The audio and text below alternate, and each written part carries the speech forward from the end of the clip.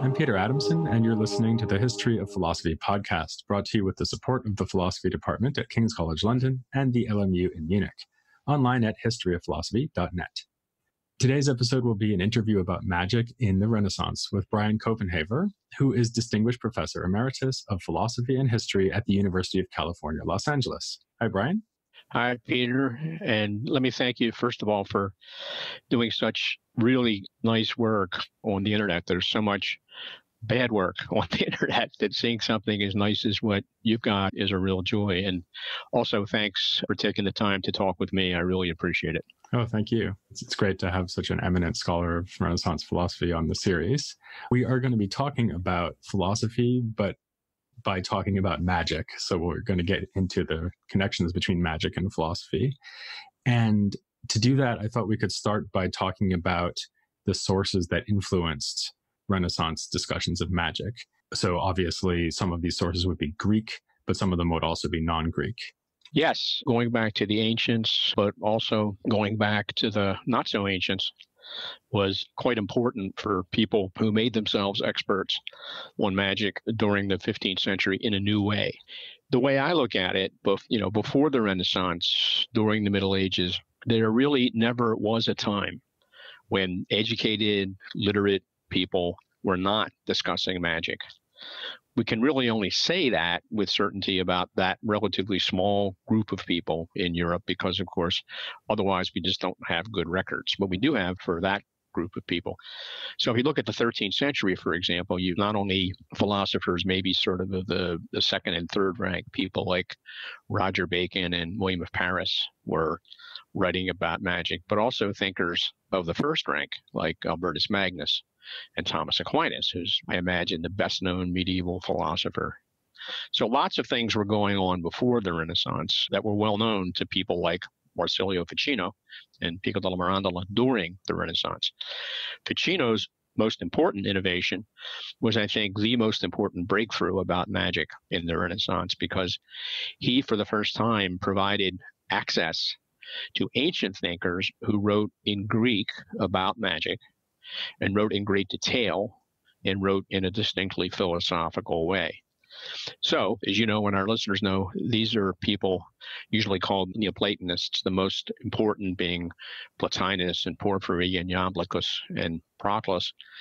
Plotinus was born around 200 CE. Proclus died almost 3 centuries later than that. And Ficino, in the 15th century, was the first to make their works available in Latin, which more people could read than they could read Greek. Now, I say first, that's at a first approximation. There were, for example, works by Proclus translated in the 13th century by William of Murbeck, but these didn't have a lot of influence on how 15th century interest in magic developed.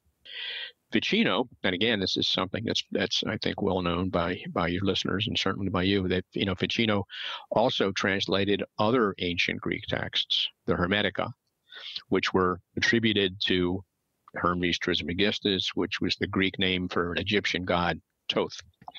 But those Hermetic writings, the ones that Ficino translated, aren't about magic, and Ficino understood that. He says so in his writings. He recognized that this Hermetic literature, which he studied and translated, he recognized that it was a devotional literature and that it was a devotional literature based on popularizations of theology and philosophy.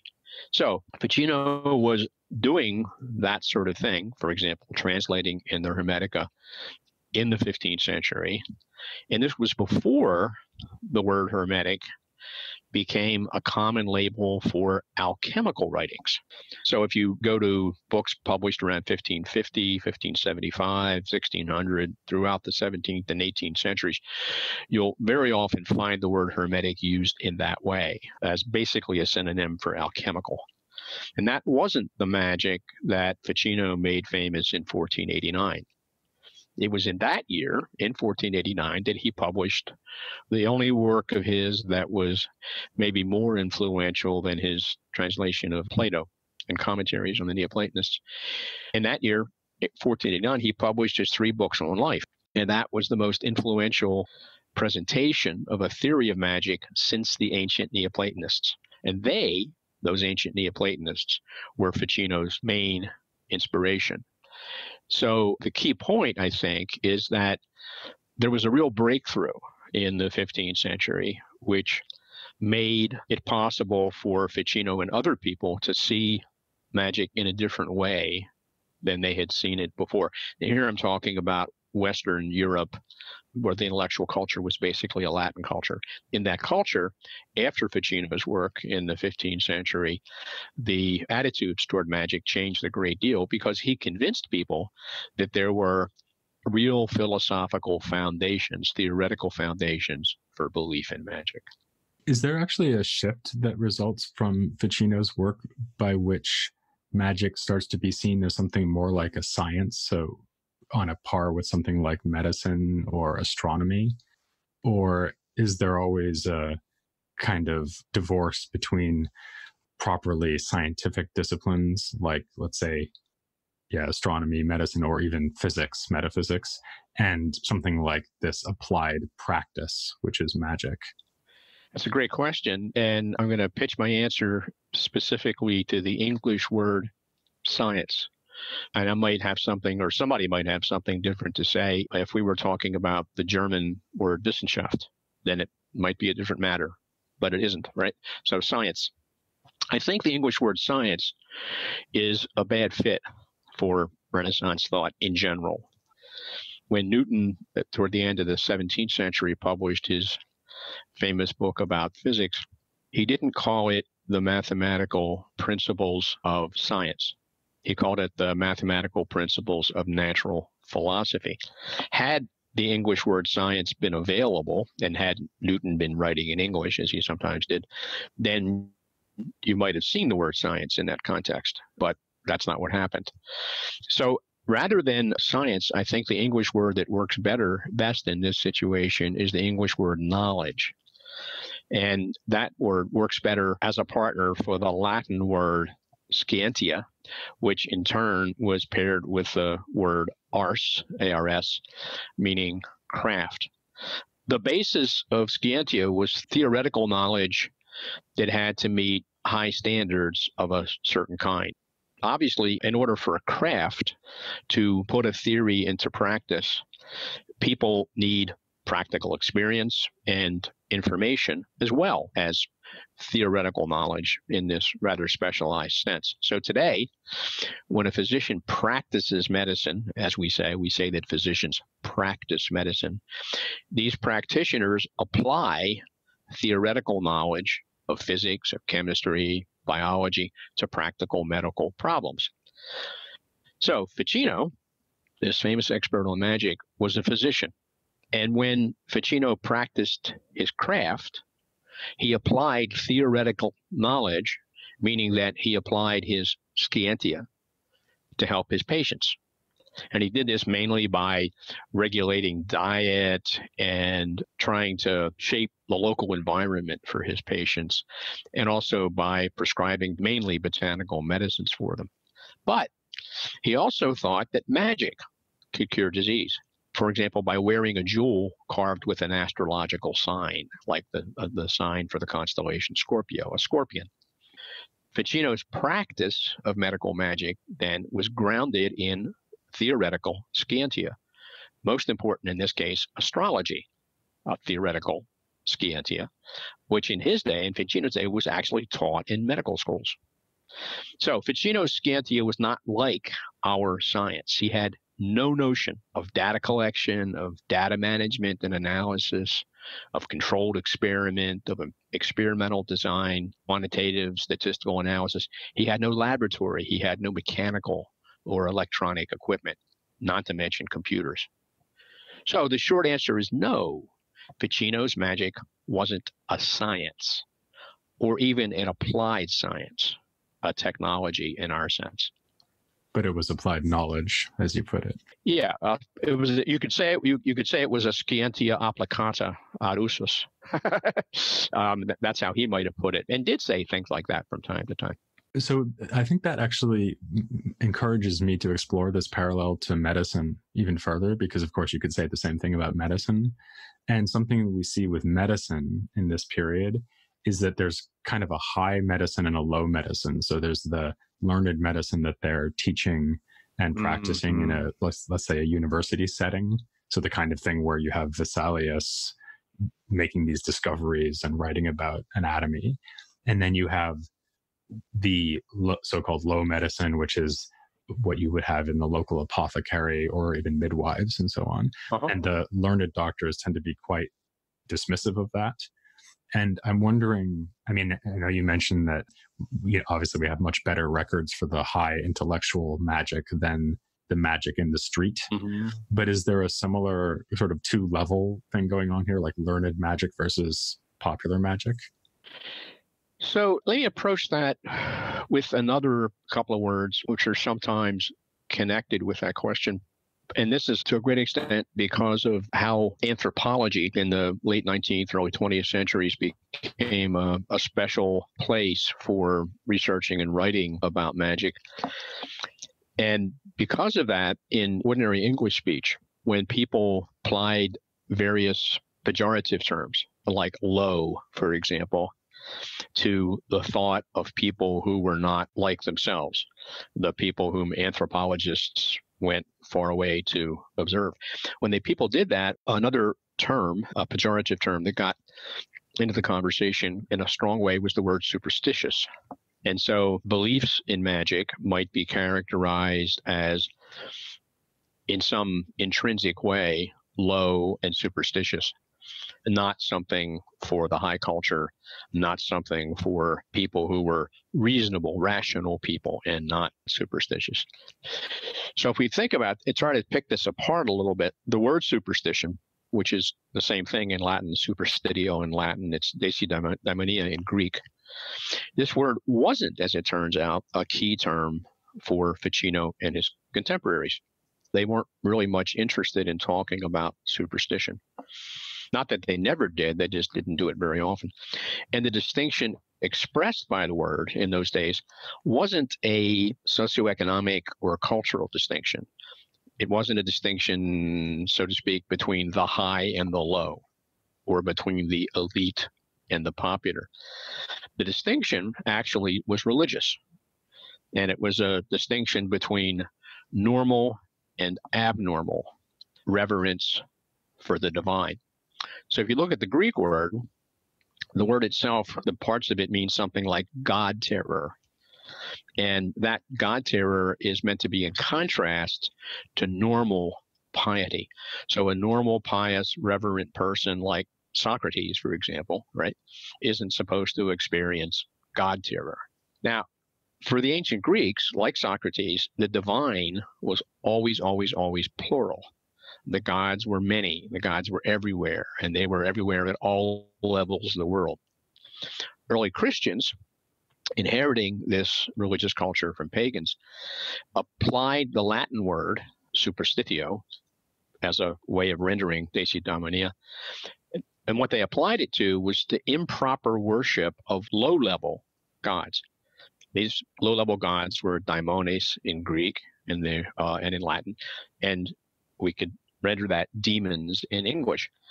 But that's rendering it demons in English is kind of a problem. So what you'll see is very often in the recent wonderful Cambridge editions of Proclus, the Timaeus commentary in English, you'll see the word spelled D-A-E-M-O-N rather than demon in order to mark that distinction. Worshipping demons, however you spell the word, worshipping demons was sinful for all Christians, and there were just no class distinctions. So as to how the word superstitio applied, it didn't apply in a way that was sensitive to class. Everybody was involved in problems at all levels, class levels, in sins of superstition. A different word that did have important socioeconomic and cultural valence, it was used more often in Ficino's day, it was maleficium in Latin. M-A-L-E-F-I-C-I-U-M, maleficium. And ordinarily, in classical Latin, that word just means what its parts seem to say, doing evil. But Latin writers in the 15th century used it for what we now call witchcraft. And the word maleficium, like the word superstitio, was indeed used as a socioeconomic weapon. Why? Well, because most people who were accused of maleficium, and there were many thousands of them, were female, poor, and powerless. That leads us to the question of how these authors themselves avoided getting in trouble, just like these poor, powerless women were getting in trouble. Presumably, they want to reassure their readers, especially if the readers are, let's say, in the papacy or in the Inquisition. They want to reassure them that what they're doing is on the right side of the law, is not in conflict with Christianity. So how do they convey the message that their study of natural magic is religiously acceptable? Yeah, I suppose it depends on what you mean by study. And then having said that, I think it's important to go back to the distinction between theory and practice. Later on, let's say after Newton, by the early 18th century, even showing interest in magic as a serious problem, let's say a philosophical problem, that became completely out of bounds for all Europeans, people educated at the university level who wanted to be seen as intellectually respectable people. In Ficino's time, that was far in the future. And Ficino knew, because he wasn't just a physician, he was also a priest and also a philosopher. He knew that there were many, many, many learned and respected Christians, like Thomas Aquinas, for example, who was a saint.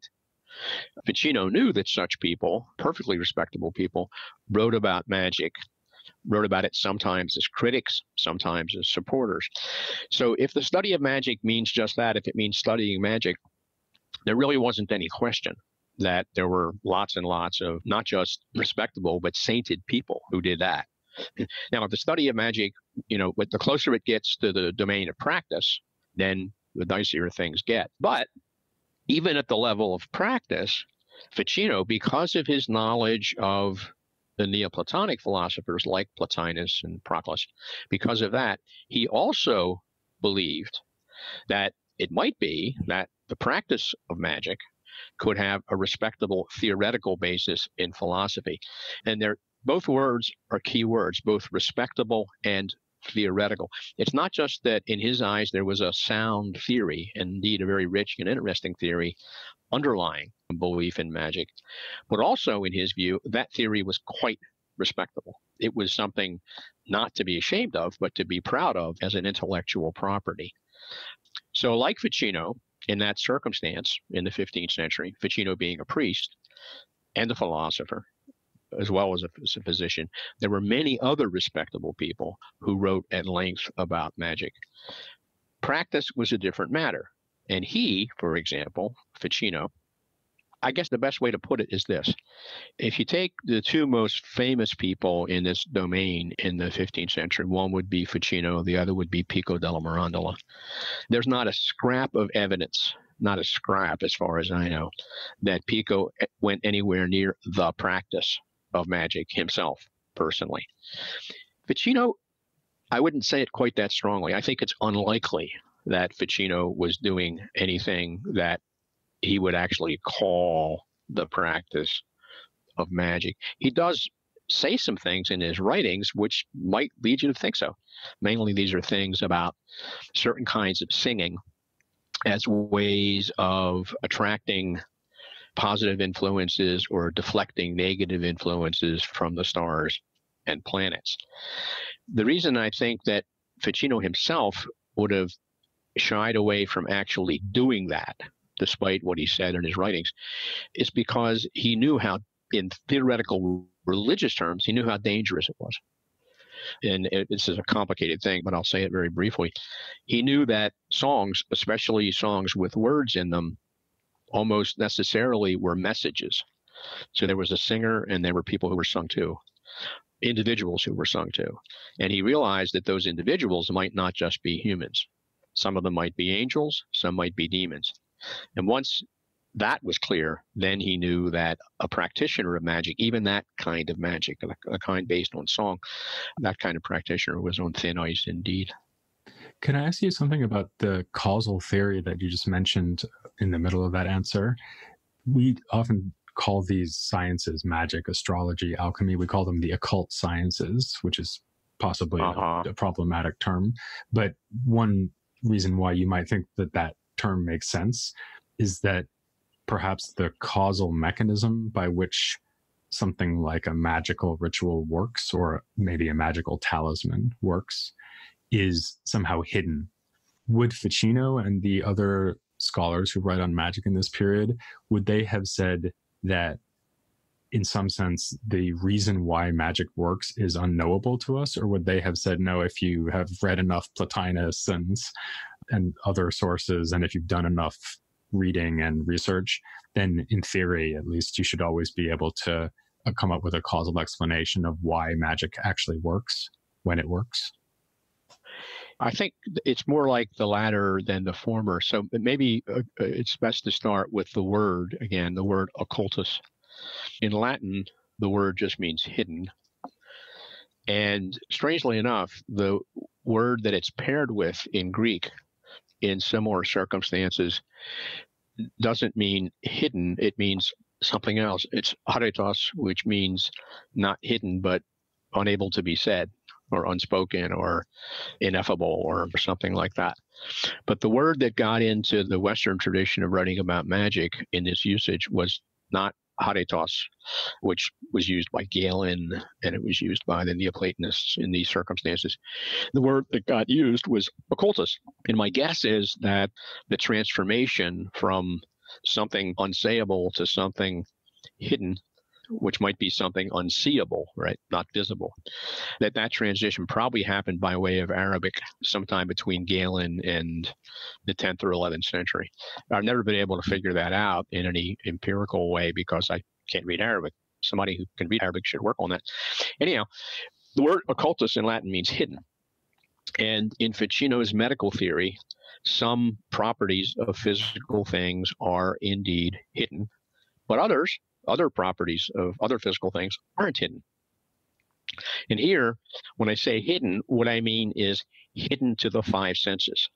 So, thinking about Ficino as a physician, some medicines that he wanted his patients to ingest were bitter, and the bitterness obviously wasn't hidden to them because Ficino's patients could taste the bitterness.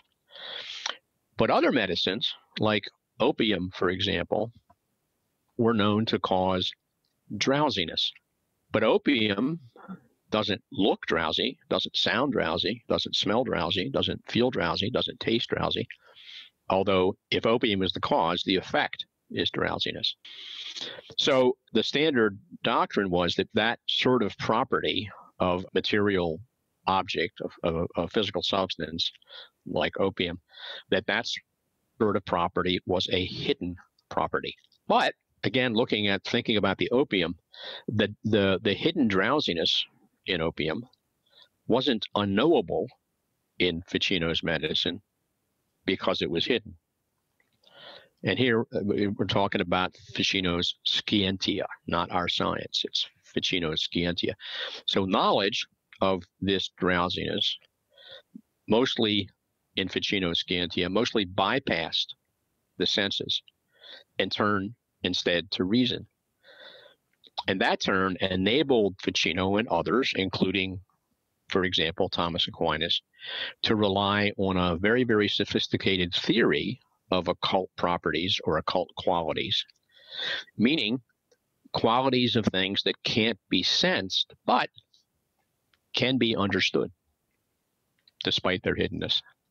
And something like a magnet would be another example of this, right? So you have things like drugs, you have things like magnets, you have things like stingrays. So I mentioned this in the last episode that there's actually a wide variety of phenomena that have these so-called occult causal powers. And if it's just a kind of, as it were, a known fact that wearing talismans can ward off disease or heal you from a disease, then it actually seems quite rational to extend the theory to cover things like that. And then you need to invoke some kind of philosophical account of what the underlying causal mechanism is there, just as you would invoke something like Galenic humoral theory in the case of a medicine, right? Right, exactly, yeah. Yeah, Galen writes about this not at length in any one place, but he writes about it often. He very much favored explanations of medical phenomena, like, for example, cures of disease, that were based on hot, cold, wet, and dry. And he very often associated that kind of analysis, the hot, cold, wet, dry kind, with what was rational, not meaning reasonable, but rational in the philosophical sense.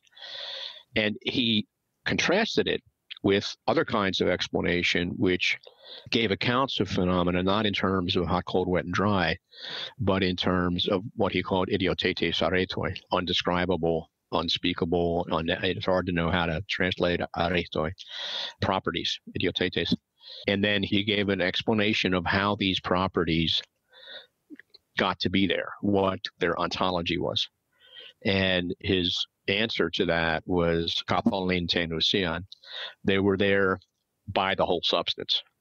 And that by the whole substance, he meant if it was a rhubarb plant, then it was the rhubarb plant as a whole, which was the foundation for this property, as distinct from the rhubarb as a tempered process, in a mixture, a blend of hot, cold, wet, and dry.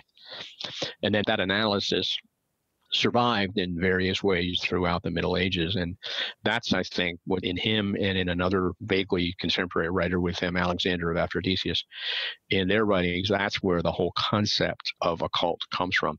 But again, strangely enough, in its original form, there's a whole deep cluster of associations in Greek between the idea, the notion, it's hard to use the word idea in this context, the notion of form, eros, and other words in this family that have to do both with knowing and with seeing. But actually, if you look at Aristotle's matter theory, when it comes to giving explanations, his matter theory really isn't about the visual. It's about the haptic. It's about hot, cold, wet, and dry. And yet, during the Middle Ages, whenever people talked about this problem, they didn't see it as a problem about what was unable to be said. They saw it as a problem about what couldn't be sensed. But the word occultus, of all the senses, leans toward the visual sense. We more often think of hidden sights than hidden smells, right? It's a very complicated problem about whether to call things, well, how much we should use the word occult and how we should use it in talking about these issues. The word occult gained the status it has now in European languages during the 16th century because a book by Cornelius Agrippa von Nettesheim called On the Occult Philosophy became a bestseller. Then this book, On the Occult Philosophy, was a book about magic, astrology, witchcraft, demonology, divination, et cetera, including Kabbalah. And all of that stuff, having been described by Agrippa as the occult philosophy, then by other people came to be called the occult or occultism. You only begin to see the words used like that in the 19th century, and it's not even 17th or 18th century language. It will be coming on to Agrippa actually not too far in the future when we turn to the Reformation. But before I start talking about what's coming ahead, I wanted to ask you one last question. It's kind of a big question, but just to wrap things up, it's pretty clear from everything that you said that the historian of magic certainly needs to know about the history of philosophy. And I'm wondering whether you think the reverse is true. So do you think that someone who's interested in the history of philosophy in the Renaissance or in the medieval period, but maybe let's focus on the Renaissance since that's where we are right now. Do you think the historian of Renaissance philosophy really needs to know about the history of magic? The short answer is yes. You know, if we're talking about most of antiquity, the Middle Ages, the Renaissance, then yes. If you're going to have a broad but sufficient understanding of philosophy, then these issues are part of it. There's simply no question about that. You know, eventually I think that becomes not so much the case. So I think if we get to the 18th century and we're in the world of, Kant and Hume, then I think it's a different story. I think that magic had so much been repudiated by people who wanted to be thought of as respectable intellectuals that it's a completely different scene. When Newton died in 1727, even the French were ready to honor him, and he had been a member of the French Academy. And it was the custom then for a member of the Academy who died to have an éloge, right, an essay in praise of him written and published in the proper place. So the person who did that for Newton was Fontenelle, and we know that Fontenelle had notes from Newton's niece, which showed very plainly that Newton had spent ever so much time working on alchemy. And of course, when Fontenelle wrote his éloge, there was never a word about that because it would have been shameful. So the situation had changed that much within a space of about 200 years between Ficino and Newton. Philosophy in the Anglophone world is a very different matter, as you know, from philosophy where you are, right, on the continent of Europe, or philosophy elsewhere in the world. And philosophy in the Anglophone world, the practice of it is usually very, very specialized. And so if you're a specialist in the Anglophone way on, let's say, Aquinas, it's perfectly possible to do a whole lifetime of, brilliant and productive work without knowing anything about magic. But if you want to know anything about the environment of Thomas Aquinas in the 13th century, or the environment of William of Ockham in the 14th century, not to speak of the environment of Pico and Ficino, both philosophers in the 15th century, then of course you have to know something about magic. However, opinions are divided about whether the environments in which philosophers live are really important for understanding their philosophies. In a recent issue of it's a British journal for the history of philosophy, there's a piece by me on this very subject. I should also mention another piece that your readers might not know, and that you had some interesting words to say about magical objects like the magnet or opium and such. And there were lots of them. So if you look about 20 years ago in the journal, The History of Ideas, you'll see a piece by me called A Tale of Two Fishes. And it's about two fish. One is a fish that we would call a ray, an electric ray, a ray that's electric in the way that an electric eel is electric. And another fish that we call a remora, but which the ancients called a shipholder, an echinese, because they thought that it had the power to hold a ship back from moving forward, and that was a magical power. So this piece in the Journal of History of Ideas tracks this cluster of magical objects through the centuries using this pair of fish, the remora and the electric ray, as the sort of armature for the discussion. Okay, well, thanks so much for that wide-ranging discussion of magic in the Renaissance. We've been talking about people who got in trouble or avoided getting in trouble, and one who definitely did not avoid getting in trouble was Giordano Bruno, who will be our topic next time. That's right. Yeah, unfortunately. So this is going to be a kind of sad story next time, but also a very interesting one. For now, I'll thank Brian Copenhaver very much for coming on the series.